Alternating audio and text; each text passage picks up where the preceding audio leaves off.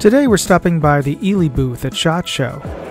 Hey, Moondog here at Shot Show2022 at the Eley booth, and we have Dan, and we're going to take a look at their new products. All right, main thing that we've got coming out new in 2022, we actually brought it out right at the end of 2021, is our USPSA type ammunition. We've got Miner 9 designed for the pistol in 115 grain, 124 grain, and 147 grain. And these are in the process of getting to be USPSA certified. We're anticipating they'll do that, and they'll make Miner power factor for all your pistol divisions. We test those in a Glock and a CZ as well, so we'll make sure that you're going to meet Miner right around 130 power factor in those. We're also going to have two more for the PCC. It's a little bit lighter load, but it will make Miner, there again, about 130 power factor in a PCC. We tested in a MBX PCC as well as a JP, and we've got that offering coming in 115 grain and 124 grain. And that's going to be offered through KiloShootingSports.com.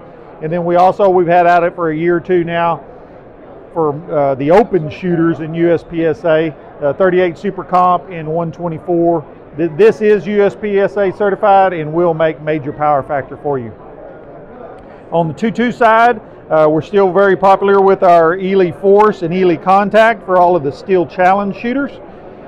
Works really good in any magazine fed type rifle, specifically semi-automatics. The Contact is subsonic, the Force is high velocity. So if you're shooting like a 1911 conversion or something that needs a little extra power to make the slide cycle good, Force is the way to go.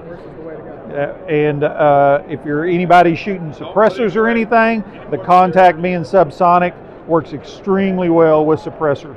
And if you're wanting to do any hunting, we do also have the subsonic hollow point and the high velocity hollow point, and it's kind of the same deal. If you need to cycle that slide, use the high velocity. If you're shooting suppressed, use that subsonic for a really nice quiet hollow point hunting round.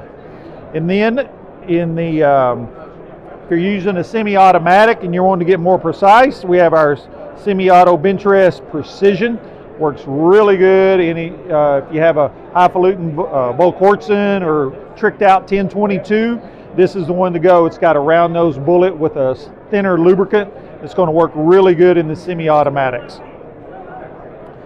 And those are the main two. Of course, we always have our mainstay of the Eley Match and the Eley 10X. They work exceptionally well in any single shot bolt action gun. Some magazine fed guns will work with them just fine, but they do have the thicker lubricant, and sometimes it may be better off going with the precision if you're doing a lot of magazine fed type stuff.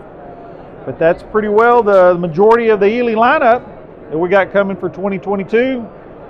Appreciate your business, and hope to see you on the range. All right, thanks. Well, if you got something out of this episode, please hit the like and subscribe buttons.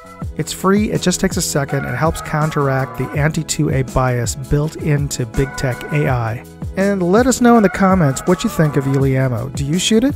Thanks again for watching. Moondog out.